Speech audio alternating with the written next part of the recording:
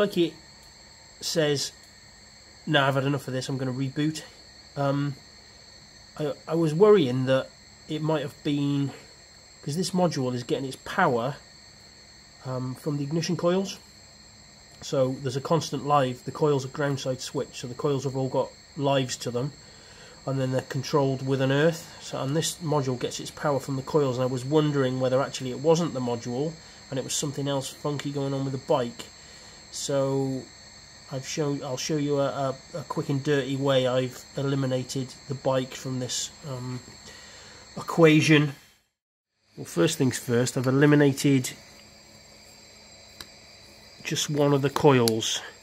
So the power commander, the ignition module, isn't controlling this coil now. This is coming straight from the bike's ECU, and it's not going through the power commander. So I'm also going to back probe this with a light so I can see if it keeps its power when the engine stops. So I got a test light just into this live on this coil.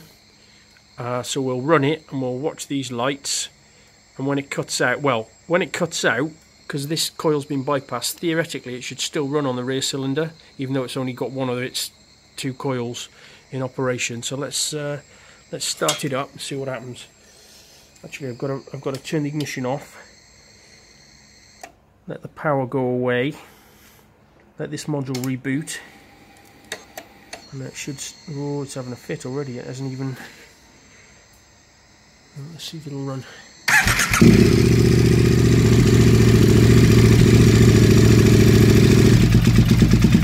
Yeah. So it's running on one cylinder. It's kept its power. Right, so stop that. So I'm confident it's not the bike. It's definitely something to do with this module. Now there's a story. I didn't supply the power commander, the ignition module and the auto tune. The customer did, and he, thinking back, and I've just actually had a conversation with him, he brought me some other bits for the bike, the cruise control and the ignition module, and then a couple of days later he dropped off the power commander and the auto tune. And now, if you know anything about these, you'll know that they're all on the same network, which is what these cables are. They're all sort of piggybacked. They're on like a CAN bus network, and they've all got to be set up at the same time. So you've got to make sure they've got the same firmware on them, and they've all got to be added to the network. So I suspect we'll plug in a minute and we'll have a look and see. I think probably going to end up with different firmware on this, and it's also not been added to the network properly, and I'm hoping that is all the problem is. So switch over to the power commander software now on the laptop and or on the computer, and we'll see what's going on. Right, so it turns out that they did actually have the same version of firmware on the ignition module on the power commander 5.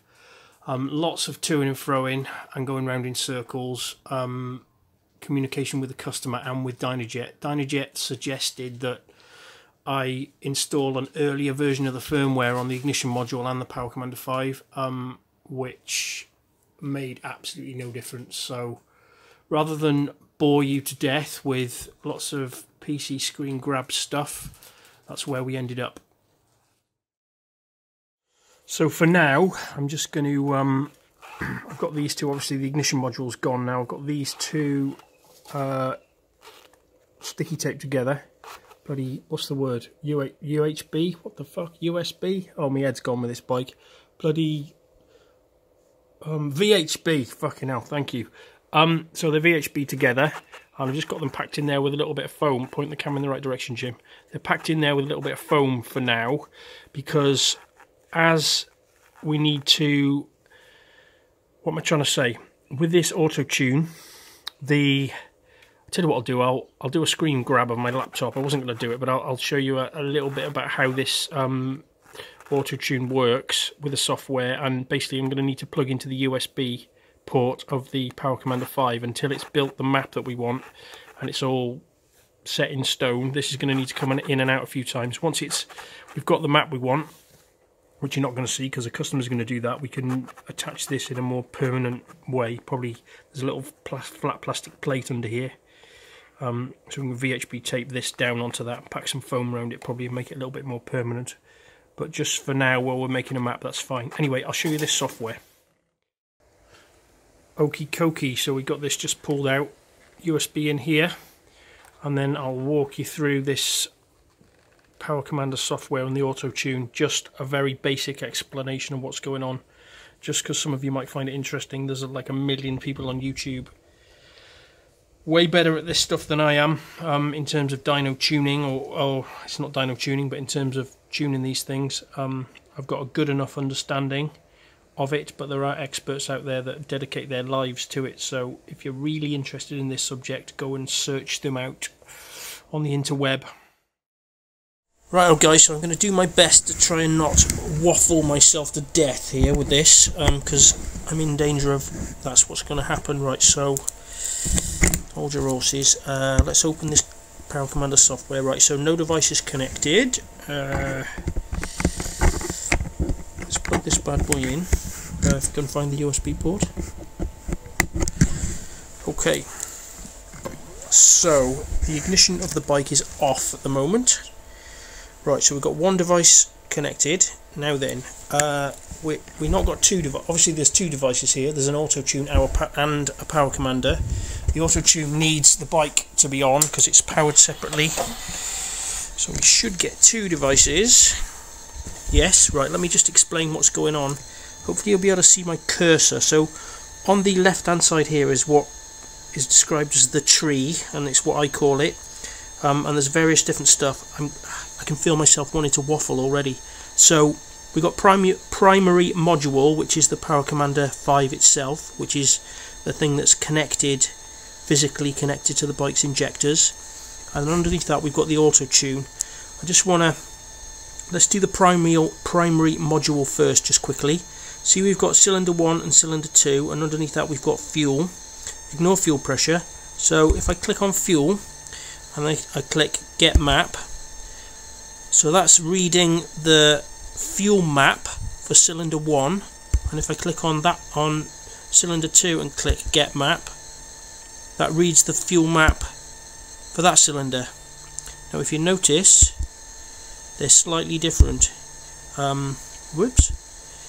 It's because of cylinder temperature and things like that. Anyway, so this is what you would consider the stock map that Dynajet provide with this Power Commander 5 for this model. Actually, technically that's not true, because this has come from Rottweiler Performance, so this is their map. But anyway, I digress. What we're looking at here, if you look down the left hand side, 500, 750, 1000, 1250, that's the RPM, that's the RPM of the engine, and then along the top we have the percentage. So full throttle is 100%, zero throttle is idle. Okay, so what we've got here is these numbers, 10, 2 there, 10, 10, 10, that is a percentage. Okay, how to explain this? Without the Power Commander on, this bike runs, it's injecting fuel, it runs perfectly. So where there's a 0, the Dynajet Power Commander isn't going to make any adjustment to the fuel. Where there's a positive number, i.e. this 10 here, it's going to add 10% more fuel at that point. So at 2,500 RPM on a 40% throttle, it's going to be injecting 10% more fuel, if that makes sense. And then if we go down here at 6,000 RPM at 60% throttle, it's going to be injecting 17% more fuel. Anyway, that makes sense, I'm sure. Now then, where the auto tune comes in, this is a very basic map here. So if we go to see, we've got auto tune here in the tree, and we go to target AFR. Now then, these are not percentage numbers, these are air fuel ratio numbers. So without wanting to get myself right down a rabbit hole with this, and again, you can go and find this stuff out yourself if you're really interested in it. There's a thing called stoichiometric, which is, how to put this simply, if you've got 14.7 pounds of fuel and a pound of air by weight, you will get the perfect, or chemically speaking, you'll get the perfect burn. So 14.7 is stoichiometric. Now generally speaking, if you speak to somebody that knows more about this than me, maximum power is generated sort of just below stoichiometric, so the slightly rich side of stoichiometric. but that's still really too lean for a modern engine, for any sort of longevity of the exhaust valves overheating and things, so they tend to run them a little bit richer again. So these are air-fuel ratio numbers, so 13.4 to 1, so on and so forth. So what happens is, when the engine's running, the wideband O2 sensors in the exhaust that we welded in, they will measure the air-fuel ratio, and at these specific throttle openings and RPM, so 4,500 there, 60% throttle, it will be trying to adjust the fuel air ratio, the air-fuel ratio, to 13.4. I was going to say percent, that's not right. 13. Blimey, Jim. Let me start again. So at 4,500 RPM at 60% throttle, it will be trying to get the air-fuel ratio to 13.4. So if it sees that it's richer than that, it will take fuel away, and if it sees it's leaner than that, it will add fuel. And what it will do, it will dump it, because there's a sensor for each exhaust, for each cylinder, so there's 2 trim tabs here. What will happen is, as we run the bike, we'll start to see numbers in these places. So if it's added or taken away fuel as it's been running, we'll get positive or negative numbers here. And then what we can do, we can go to, if I find it in the right menu, so we can go to Power Commander Tools, hang on a minute, Auto Tune Tables, and then we can accept all trims. And what that does is the learnt behaviour is then saved to the main fuel map, if that makes sense. Whew, blimey, that was, so it will be saved to these two trim, that trim table there for cylinder 1. If there's changes here, we'll save it to that fuel map, and if there's any adjustment that it's made when it's been running in that one, it will be saved to that map. And then we'll run it again, and it'll start tuning itself again, and we'll see less change the second or third time we run it. There's like a gazillion more things to discuss about it, but I'm not getting into it because that's not really what this video is about. I just wanted to give you a bit of an overview. Anyway, road test next. You'll probably get a little bit of that. I might film myself road testing it. I'm really interested to see whether this cruise control works. Might even turn into a 4-part video of this, we'll see. Anyway, thanks guys. Fingers crossed, all seems to be well.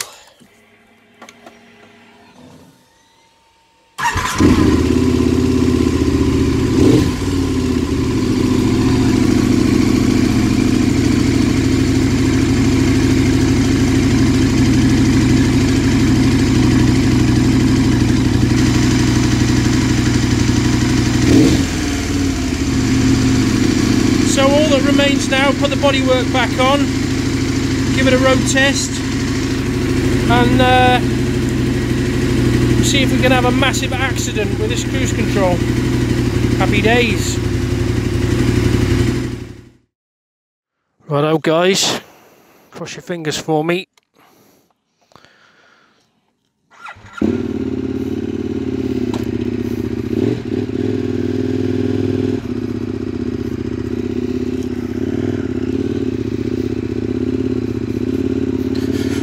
And we're off.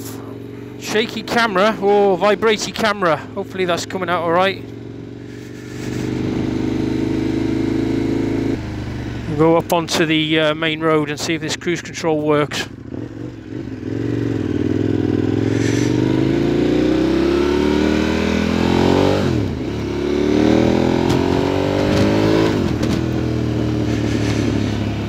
Be interesting when we get back to see.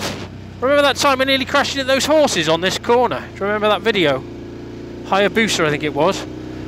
Be interesting to see, have a look at the auto tune map when we get back and see. God, this camera is, God, I hope I can use this footage. It's shaking like a bugger. Yeah, it'd be interesting to see what that auto tune is doing when we get back. We'll plug the tablet in and have a look.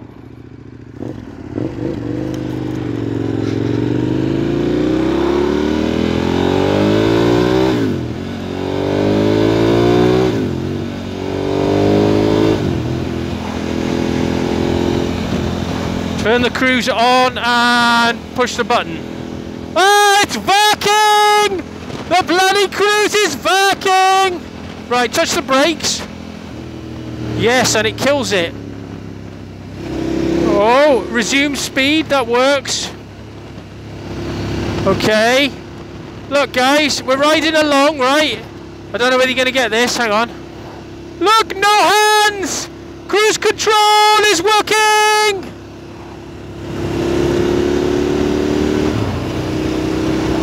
It's actually...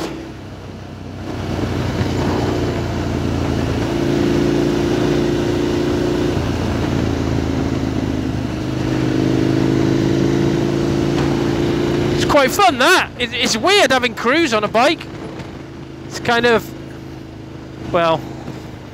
for you people that ride touring bikes, maybe not, but for me, I'm a sports bike kind of a guy, so cruise is not really a thing. This road's a bit smoother. You might get a better video on here.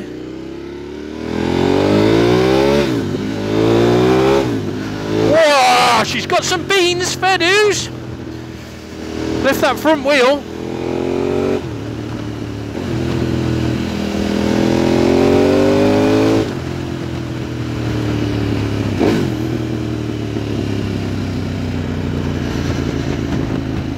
Goes like a train.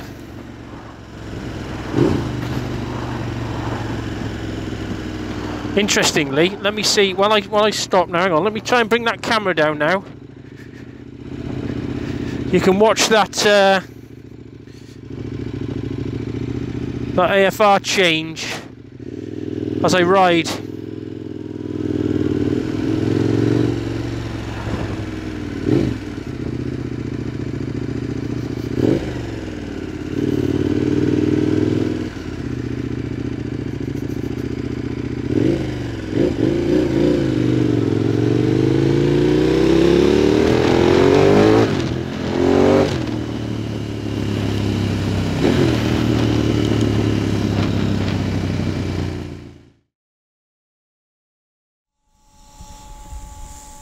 Okay then guys, let's have a quick look. What do we got there? 2 devices connected. Let's have a quick look and see. So if I click get map, we can see the changes it's made. Not a great deal, to be fair. So we got a -1 here, -1 there. It's taken a little bit of fuel away. So these are the, I mean, I've literally only ridden it around the block, so it hasn't had a lot of time to make a lot of changes. And then this one, hang on a minute, cylinder 2, get map, very similar, slightly different in this area here where it's sort of 7,000 revs, so it's leaned it off slightly in the middle. What I didn't mention, because I didn't really want to get into it too much when we were looking at the other map, is I'm not so sure this target AFR map, see how this is all 0, up to 20% throttle, right the way up to 6,500 RPM. I'm not sure that that target AFR is going to be quite right for this. They do suffer with some sort of rideability issues at small throttle openings, so I'm not sure whether there's a better target AFR map for this. But anyway, we can see, I just wanted to show you that, we can see some slight changes to the map starting to happen. And then if we wanted to, if we go to, we can accept all trims now. That was greyed out before. I'm not going to touch it though. I want to build a bit of a map there so the customer can see it's working before we actually accept the changes. But anyway, that is the end now. Thank you guys. This has been a long-winded job, this. See you on the other side. Oh, there's one more thing, sir. One other thing. Oh, one more thing. One thing. Just one more thing, please. Oh, one more thing. Oh, just one more thing, sir. One more thing, sir. I almost forgot. That's very hard for me to understand.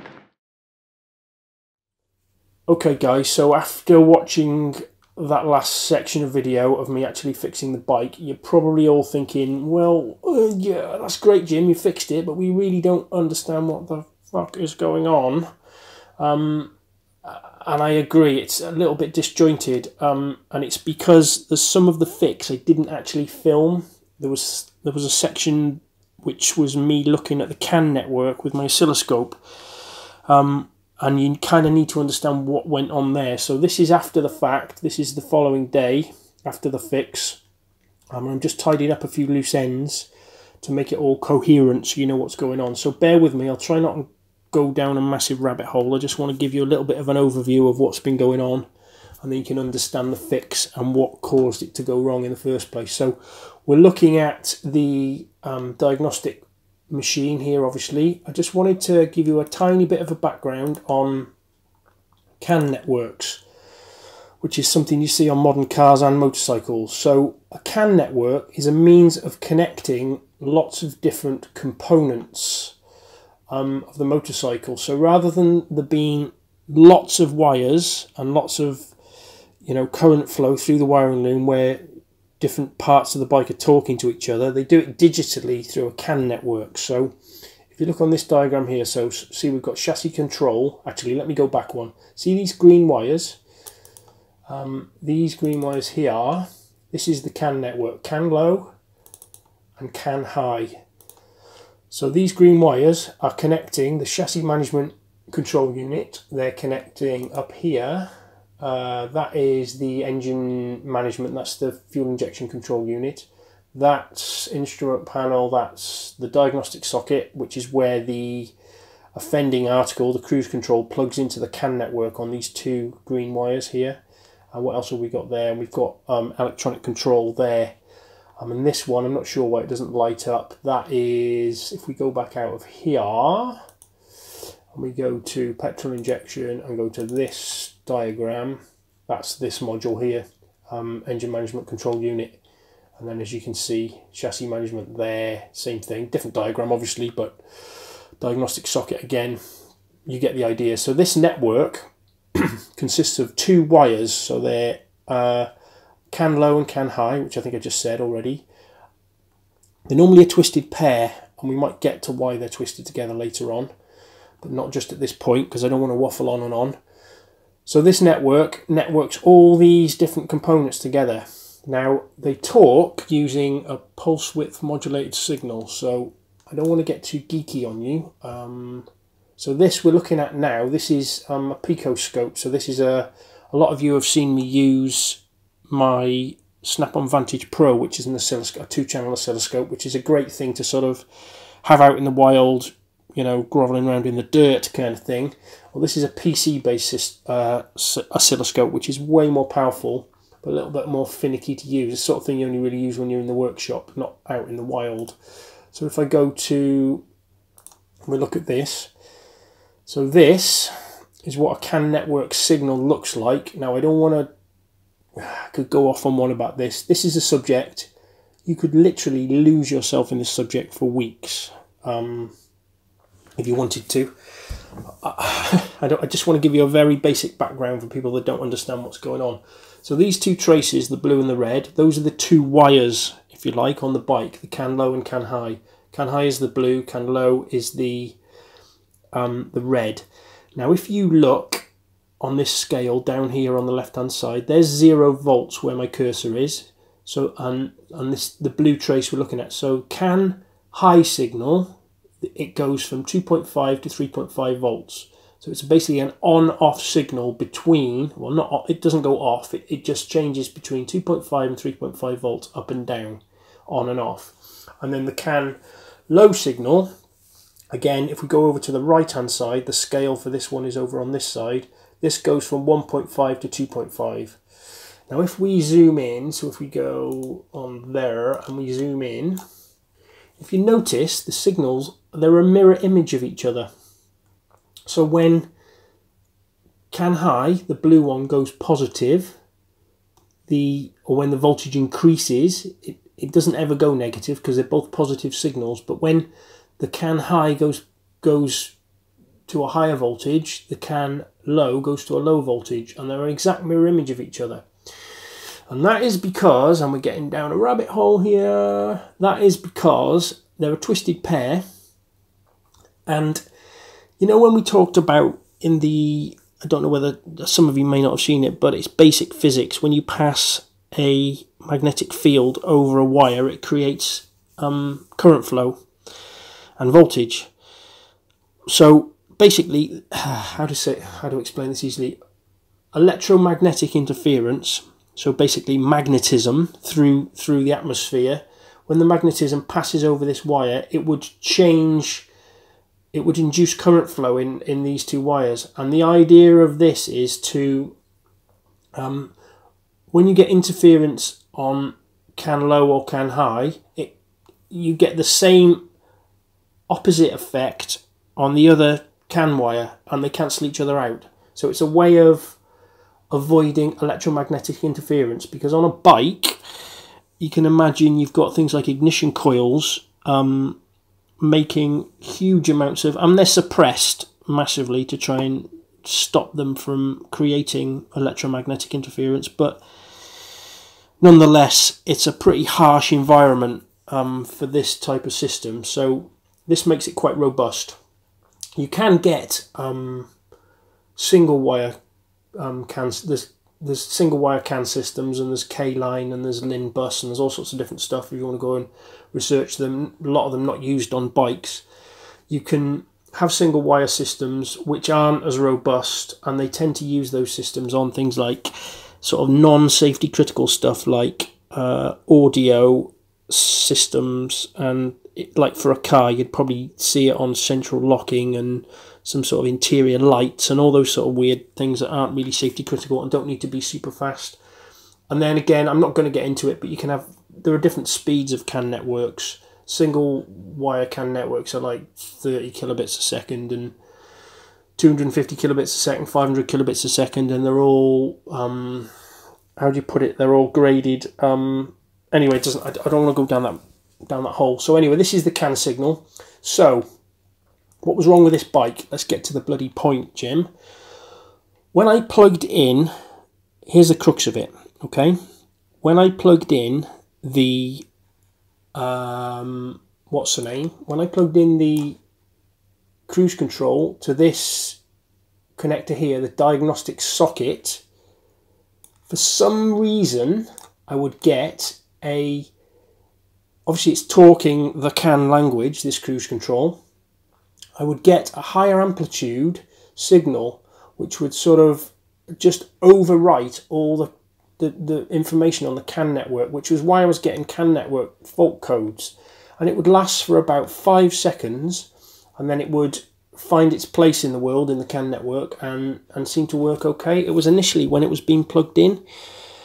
I have absolutely no idea why. I'm not technical enough to give you a real explanation as to why. Maybe somebody out there that's cleverer than me could explain why. But what appears to have happened is with these KTM ECUs, it's possible to reset the ECU in the diagnostic software, and I haven't got it plugged into the bike at the moment, so I can't actually show you how to do that. But in one of the menus, there's a engine management control unit reset. When you reset the engine management control unit, one of the things you have to do is you have to reinitialize the neutral switch. I didn't know this. This is every day is a school day. So when you reset because I've reset ECUs on 990s and never had to do this. So you reset the ECU on a KTM, and then there's an ECU initialization process which normally involves starting the bike and leaving it idle on a closed throttle for a period of time. So this morning I wanted to make sure that I'd reset the ECU properly, so I won't go into the details. I went through the reset procedure. The ECU's been reset, which meant I then had to reinitialize the neutral light again, and everything worked perfectly. So the issue has been, let me summarize. The issue was we plugged in the cruise control into the CAN network, and we got a high amplitude signal, so a higher voltage on CAN high and CAN low, which is basically a load of noise over the top of the signal that was already there. And for some reason, it's caused the engine management unit to reset, which then meant I had to go in and reinitialize the neutral light. or the ignition gear position switch. So that's basically what's happened. Let me just go back. I feel a waffle. I want to talk about CAN networks. When you've got all these different modules talking on the network, I just want to give you a little bit of extra information if you are interested. When you've got all these modules talking on the network, if you can imagine, they're all, the way a CAN network works is, the way a CAN network works is they're all talking on the network at the same time. So every module on this network, they're all putting information onto the network at the same time. And if you could imagine, if there wasn't some sort of hierarchy, they'd all just talk over the top of one another. So there is a part of the CAN signal that each of these modules puts out. There's a, what's the word? It's called, bear with me, brain work. It's called signal arbitration in CAN speak. And what it means is different modules are sort of higher or lower in the pecking order. So, for example,